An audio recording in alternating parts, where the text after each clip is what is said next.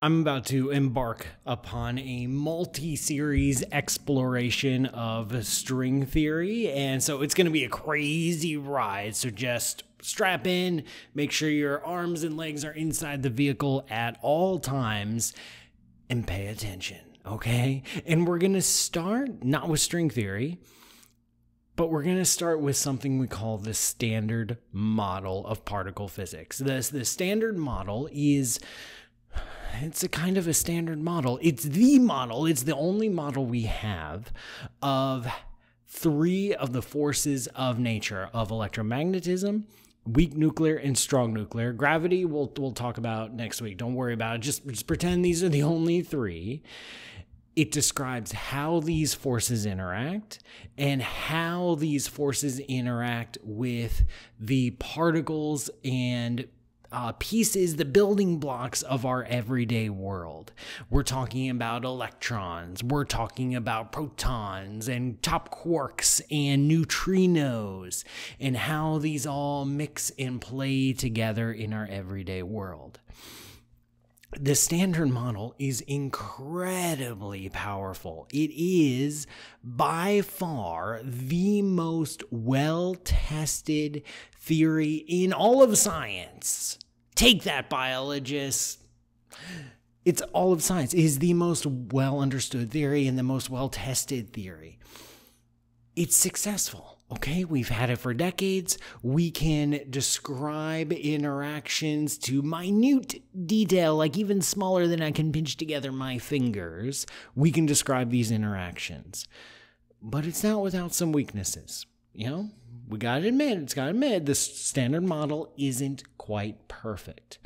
There are some things that we don't understand, and there are some things that we really don't like about the standard model. So let me start with the parts of the standard model that we don't like. In the standard model, everything is a field. Everything. You have an electron. If you're holding an electron, really, there's an electron field that permeates all of space and time. And what we call a particle, an individual electron, is really just a piece of that field that got excited to high energies, and so we call it a particle. And same for a photon, that's a piece of the electromagnetic field. Same for the top quark, that's a part of the top quark field, etc., etc., etc. So all these fields overlap on top of each other. The problem is, what we don't like about the standard model is that when we go to calculate, when we go to do some math, when we say like, hey, let's say two electrons are going to bounce off of each other, and we want to calculate that interaction, we want to run that interaction, we want to see how it operates, like we just want to understand it, like how strongly are these two electrons going to bounce off of each other. In the very simplest picture, two electrons come close to each other. They're going to interact through the electromagnetic force, which means a little photon is exchanged, and then they go on their merry way. But the simplest picture doesn't always happen. And the simplest picture doesn't always happen because particles, or what we call particles, can change their nature if they feel like it. It's the weirdest thing in the world to think about, but this is reality. This is the way the world works. When these two electrons come in, and then there's a little photon wiggling between them, that photon, for reasons known only to the photon, can spontaneously split into become an electron and a positron, a little pair of particles. So the electrons come in, there's a little photon on its way communicating the message that they're about to interact, and then it splits into an electron and a positron, and then it recombines by the time it hits this electron. And each one of those electrons and positrons can themselves split off to become photons. Like very, very quickly, you discover that all the possible ways that these two electrons could possibly interact happen. Think about that for a second. When two electrons interact, every possible way that they could exchange anything happens. And so when you go to calculate, like, how are these electrons actually going to behave, you have an infinitely long list of things that you need to work on, and that is painful. Thankfully, we've developed some techniques, primarily derived and figured out by Richard Feynman and some others, where you can kind of pretend those infinities don't exist. Like, you have this infinitely long list of potential interactions between two electrons.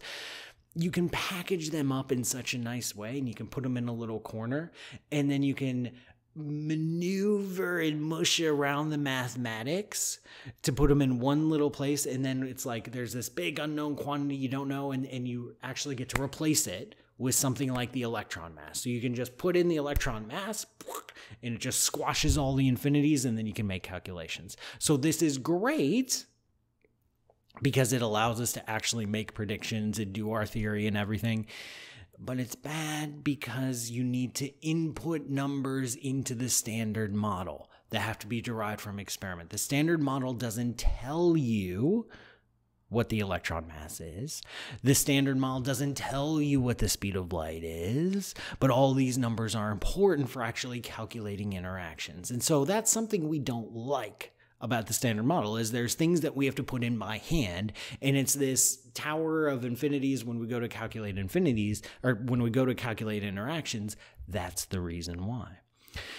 And besides that, there are just some like general mysteries of the universe that we wish we could understand. Like, why is gravity so weak? Like, gravity is billions upon billions upon billions of times weaker than the next weakest force. Isn't that kind of weird? Like, you have strong nuclear, electromagnetism, weak nuclear, and then it's like, wow, gravity is way down there. Gravity is weird. We don't understand why.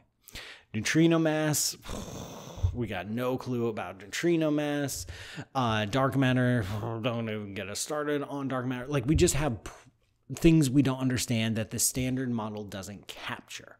And so there is an urge and a desire to come up with something better. Something that you don't have to plug in the numbers. Something that could explain the weakness of gravity. What could it be? It might be string theory.